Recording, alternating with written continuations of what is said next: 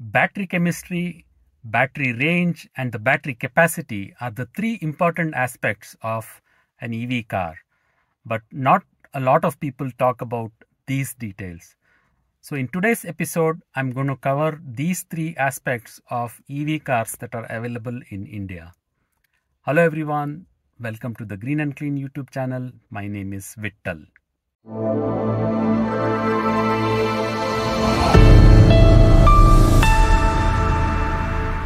So you would have seen many car reviews, EV car reviews, which talk about a lot of facts about these cars, whether it is ADAS, 360-degree camera, ventilated seats, etc., etc. But for some reason, most YouTubers miss out on the most important aspects of battery characteristics, like battery chemistry, the capacity, how fast it can charge, etc., etc. So this video today I'm going to make is comparing some cars, only talking about these aspects of the battery. So let's get started. Before I go deep into specific cars, we will be talking about the battery types of these cars, whether it's an LFP, NMC, or something else. I will be talking about the battery capacity, the range. So the range is the real life range, which I'll be talking about, not what is stated in the advertisements or in the booklet. So it's the real life range of these cars. Then the charging speeds, the AC charging speeds and the DC charging speeds. And the last thing I'm also going to cover, whether these cars are born EV platforms or they are like ICE platforms converted into EVs, because these are very important aspects of an EV, a well engineered EV. So let's get started. The first cars I'm going to talk about are Tata cars. So Tata EV cars are have been number one in terms of sales for quite a long period now. So I'll start with Tata cars. So Tata cars, I'm only looking at Punch EV, Nexon EV, and the recently launched Curve EV in this comparison. Good thing about Tata cars is that all of them come with the LFP battery. I tend to favor the LFP battery over the NMC because LFP batteries have certain things which work in their favor. I will probably cover this aspect in another episode, but the Tata cars come up with the LFP batteries, which is a very good thing. Talking about battery capacity, if you talk about Punch, it is 25 kilowatt hour to 35 kilowatt hour, and the range is real life range is around 220 kilometers to 300 kilometers. It's not a huge range, so Punch EV mostly you can probably manage with some long trips, but it is primarily targeted at the city travel. And then talking about the charging speed of the Punch EV, AC charging speed, it supports 7 kilowatt, and DC supports up to 50 kilowatt. Not great speeds, but quite good enough for these battery packs which are small. And Punch EV is built on a Born EV platform, so that's also pretty good. So except for the smaller battery capacity and a lesser range, everything is pretty much good with the Punch EV. Now let's go to the Nexon EV. Again, LFP battery. I'm taking into consideration the long range 46 kilowatt hour battery. So the range, the real life range in this seems to be 350 kilometers, which is pretty decent, but still not as good as what I would consider as a long range, long distance car. So 350 kilometers of real life range. The charging speed is 7.5 kilowatt for AC and 60 kilowatt for DC. So it charges in about 6 hours in AC and 1 hour in DC. So when I'm talking about these hours, it is charging from 10% to 100% or 20% to 100%, because nobody is going to charge from 0 to 100%. So that's the range, that's the charging percentages that we are talking about, and the speed. And the Nexon is built on ICE platform. It's not a Born EV. I think they will move to Born EV very soon, but as of now it is ICE. So pretty good, but just the platform which is not Born EV is a sort of a not so good thing about Nexon EV. Moving on to the Curve EV, again LFP battery, 55 kilowatt hour battery capacity. The range is 400 kilometers in real life, which is pretty good. The charging speed 7.5 kilowatt and 50 kilowatt for AC and DC, and the time it takes to charge is around 9 hours and 1.2 hours for AC and DC. Again, it's very good, and it's a born EV platform, which is also good. One thing I didn't like is that for a car which is more modern, they could have given a better charging speed, more than 70, 80 or up to 100. It still has 50 kilowatt. Surprisingly, Nexon EV charges a bit faster than the Curve EV, which is what I think is pretty odd. So that's those are Tata cars. Let's move to the Mahindra cars now. So there are three cars that I am comparing here: the XUV 400 BE6 and XUV E9. I don't know why the newer models are a bit uh, not so easy to pronounce, but yeah, BE6 XUV 9E. So those are the two new models that Mahindra has launched. Now let's talk about XUV 400.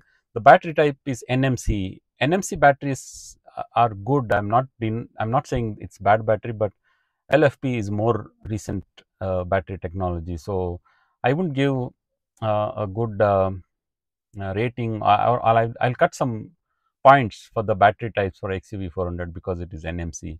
The battery capacity is 39.4 kilowatt. The real life range is 282 kilometers. The charging speeds are 7.2 kilowatt and 50 kilowatt of speed, and it's a born EV platform. Again, nothing great or nothing outstanding in terms of battery for XUV 400. It's still a smaller battery pack, not a great range, and NMC battery. Let's look at BE6, which is more recent. Let's look together at BE6 as well as XUV9E because both have a very similar characteristics, if you can see in this picture. So it has a battery capacity ranging from 59 kilowatt all the way up to 79 kilowatt hour, and the range the people have claimed is up to 400 kilometers and up to 450 kilometers on the two battery packs. The charging speeds are very impressive here. So it charges at 11 kilowatt of AC charging and 180 kilowatt of DC charging. It's very fast, and it can charge in the case of DC. Apparently, it can charge within 20 minutes from 20 to 100%. So that's pretty good. And the platform is born electric platform again. So a lot of things good about these two cars, BE6 and XEV 9E. So I would rate these cars as pretty good cars. Let's go to MG now. So MG, again, I'm comparing three cars: Comet, ZSEV, and the recently launched Windsor. Comet has a somewhat of a different battery, both Comet and ZSEV. It's not neither LFP nor NMC. It's something called as lithium prismatic or something like that. If you know what type of battery it is, please leave it in the comment. But it's neither LFP nor NMC as I read from their manual. Comet is again a small car with a small battery, 17.3 kilowatt hour capacity. It can go up to 180 kilometers of real life range. The AC charging speed is 3.3 kilowatt, not great, but it's a small battery, so you can manage with it. 6 hours it takes to charge on AC, and it does not support DC fast charging, and it's a EV platform. So Comet is mostly a city car, so considering that, it passes everything except that battery type is somewhat non-standard.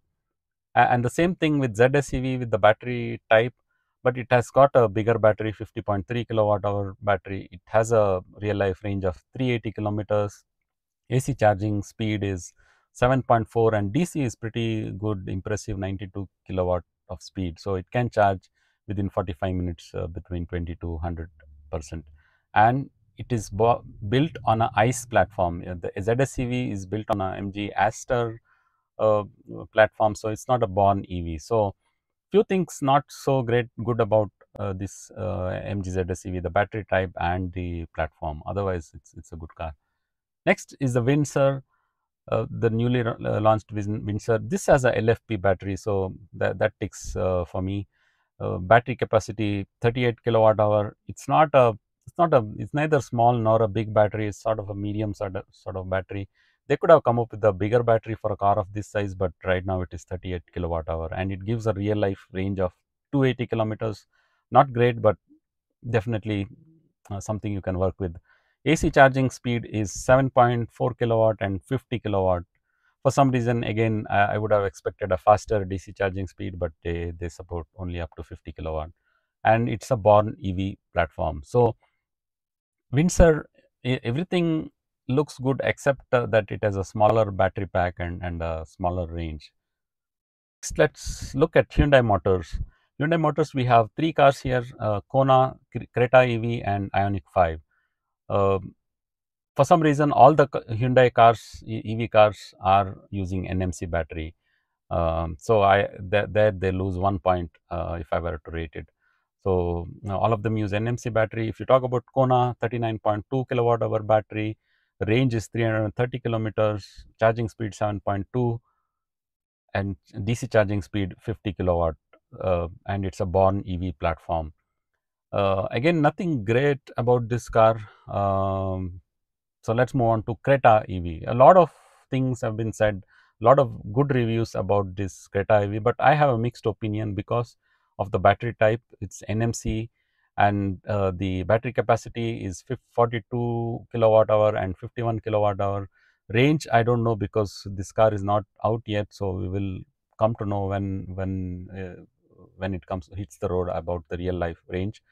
The charging speed is 11 kilowatt for AC, which is good, but DC is only 50 kilowatt again. So, and the platform is ICE platform. So, people talk very high about Creta EV just because of Creta ICE. I guess I think this Creta EV loses out a little bit for me in terms of the battery type and the platform, which is not a born EV.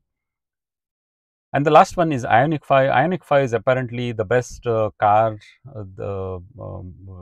according to many um, surveys and many people who compare cars. Apparently, it's the best EV car. It uses an NMC battery, 58 to 84 kilowatt hour of capacity, real life range of 450 kilometers, and the bigger battery pack even crosses 550. So it's very good that way. Charging speeds are very impressive. AC charging speed of 11 kilowatt, DC is 350 kilowatt. That's phenomenal. It can charge within 20 minutes on a DC fast charger, and it's a born EV platform. So Ioniq 5, people say it's good, so I'll go by that, except that the battery could have been, I would have preferred an LFP, but it's an NMC battery. Next is Kia. Kia has only one offering, Kia EV6. Again, a non-standard battery type, LiPo, lithium ion phosphate something, I don't know, or lithium ion polymer something. That's the battery type. Again, I have not heard of this battery type. If you know something, please leave it in the comment. The battery capacity is 84 kilowatt hour, so pretty big battery. Range is impressive, 530 kilometers. The charging speeds are also impressive, 11 kilowatt for AC and 150 kilowatt for DC. It can charge in 20 minutes on DC fast charger, so pretty good. It's a EV platform again. So all things good about EV6. It is just the battery type is non-standard and it's a slightly expensive car for my liking. So that's Kia. I'm sure they will come up with more EV models, but right now this is the only available model. Before I proceed, a kind reminder to like this video, subscribe to the channel and press the bell icon. Next, let's look at BYD cars. BYD cars comes with legendary LFP blade batteries. They are pretty good, and being an owner of a BYD car, I can vouch for it. Let's look at the models Atto 3, Emax 7 and Seal from BYD. All of them comes with the LFP battery, as I mentioned. BYD Atto 3 has battery capacity ranging from 50 kilowatt hour to 60 kilowatt hour, range ranging from 340 kilometers to 420 kilometers.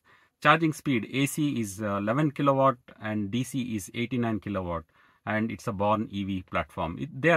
Atto 3 is a pretty good car. Next is the Emax 7. LFP battery has a battery pack of 55 kilowatt hour and 72 kilowatt hour, range 370 kilometers to 480 kilometers. The charging speed is 11 kilowatt for AC and 115 kilowatt for DC, and it's a born EV platform. Again, a pretty good car. Next is the BYD Seal LFP battery, 82 kilowatt hour capacity, 550 kilometers of range. That's pretty good. 11 kilowatt for AC charging speed and 150 kilowatt for DC charging speed. Again, it's a born EV platform. So that's in a nutshell about all the cars that are available in India with the focus on their battery types. Now, let's take a look at a brief summary. So if you're looking at cars with LFP batteries, you are looking at Tata Punch, Nexon or Curve EV. In Mahindra, you have BE6 and XEV9E. In MG, you have Windsor, and in BYD, all their cars, Atto 3, E-Max 7 or Seal. So these are the cars with LFP batteries. If you are looking at cars which are born EV architecture, then it's Tata Punch and Tata Curve. On Mahindra, you have XEV 400, BE6, XEV 9E, pretty much all their cars. MG has MG Comet and Windsor. Hyundai has Kona and Ioniq 5. Kia has EV6, and BYD has Atto 3, E-Max 7 and Seal.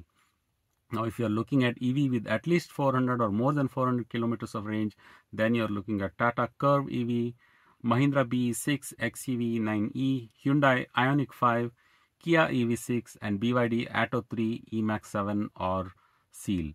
So that's all for today's episode. I hope you like the content. See you again in other episodes of Green and Clean YouTube channel. Thank you.